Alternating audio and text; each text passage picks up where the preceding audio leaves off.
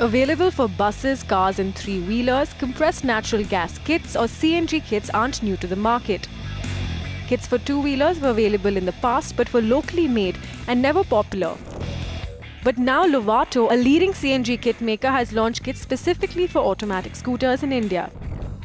And we managed to get our hands on one of these CNG scooters for you to clear all your doubts.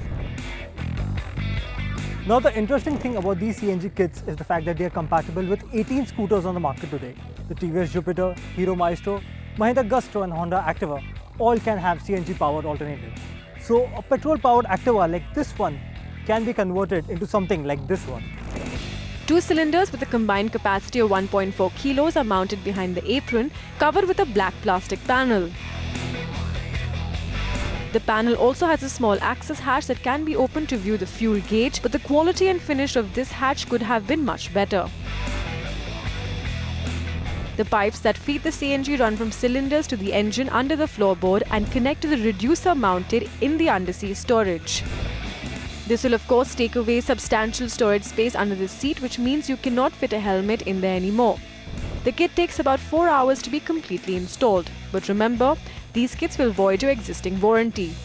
We were initially apprehensive about the addition of cylinders compromising on legroom, but thankfully that isn't the case here.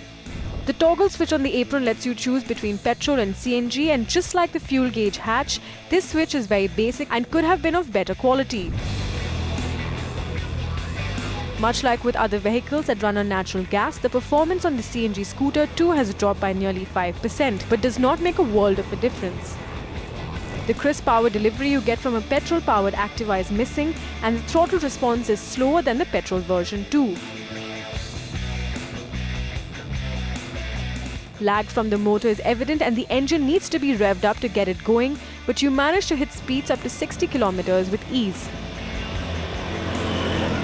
The other factor affecting performance is the additional weight of the scooter, which is about an extra 14 kilos. The scooter loses its nimbleness, especially with all the weight being front biased, while you also miss the light handlebar, especially in dense traffic. The weight disappears once you're in motion.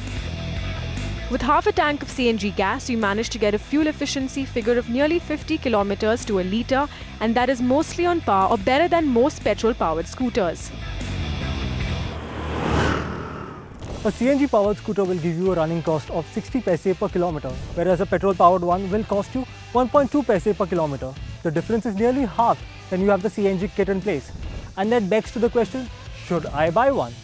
Well, the answer is yes, but only if your running is exceptionally high. We are talking about 60 to 70 kilometers every day, and that does make sense and you get your return on investment. But if your scooter running is mostly in the city, and that includes shorter distances, then the petrol powered versions do work well for you.